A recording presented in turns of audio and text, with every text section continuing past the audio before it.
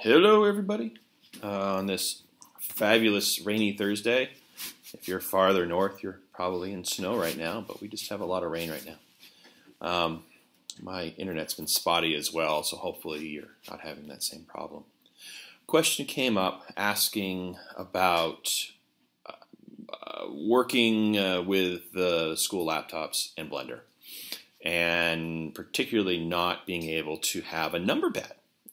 That's a problem, and always causes me some issues. You can take a regular, if you have a regular USB keyboard, you can, that has a number pad, you can plug that into the laptop. That will work. Also working if you have a separate number pad device, that would work as well.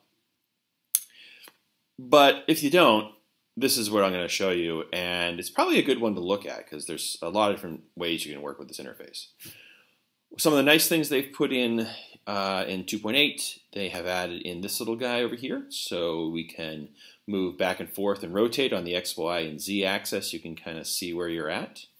You have your zoom view, your hand view, your camera view, oops, just like that.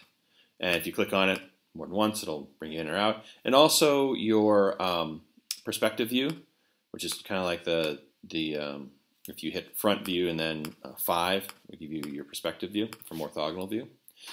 So to get around though, these guys help a little bit. This whole section over here will help you a lot. The other one is right over here under view. And this is where you would replace the number pad piece. So under here you have viewpoint, and the viewpoint has the camera. You'll see number pad. Top view, number pad 7. Bottom view, shift number pad. Front, back, right, and left.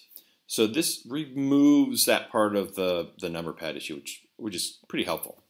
You also have your navigation, which gives you the orbital left, orbital right, rolling left or right. As you can see, oops, little things like that. As we kind of work through this, see if I can bring myself back. There we go. And pan left, pan right, pan down, pan up, zoom in, zoom out. So these are issues you can also use if you wanted to. There is a interactive fly navigation, which I have not used before. Oh, goodness. I have not used directly before, which is right here. And of course, I can see it. If you look down at the very bottom of my screen, there is a huge amount of information that comes up when you hit that fly number. And of course, I want to get out of that. I hit escape to get out of that. For your camera, you can set active objects as camera at camera view. You can also lock your view here. Oh goodness, where did I put it here?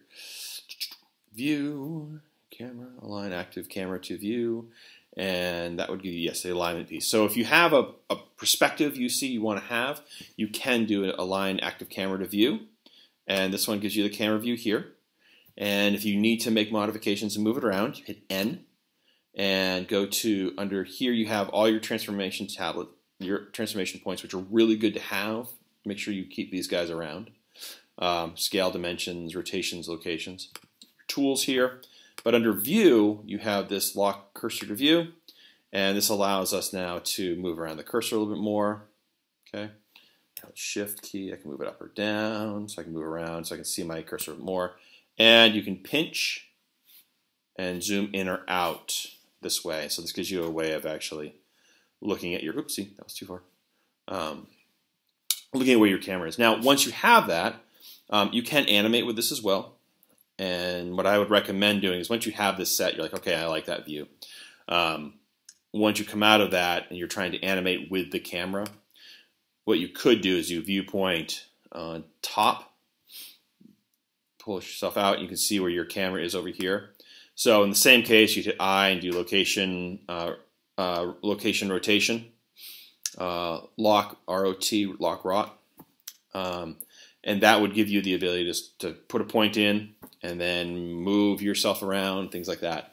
You could put yourself back into the camera view and then move yourself, do the camera view, move your camera around and lock yourself up that way.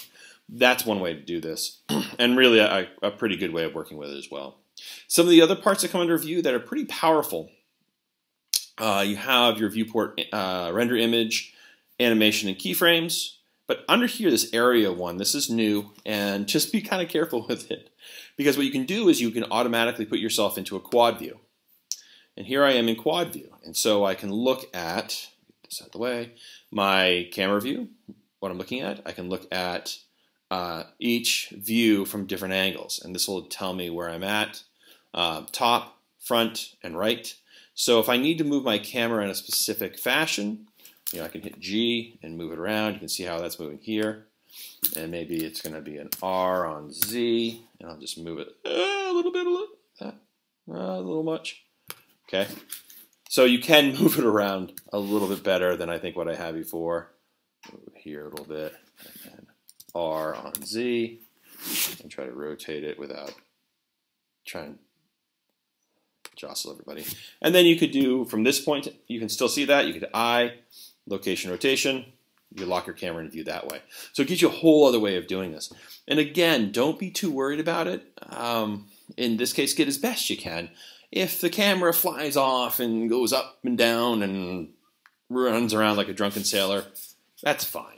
Okay, it's the first time you've done this, and trying to do it on the MacBooks is really hard because it's so small and tiny. But have a good time with it. Remember, everything's under here. Oh, last one.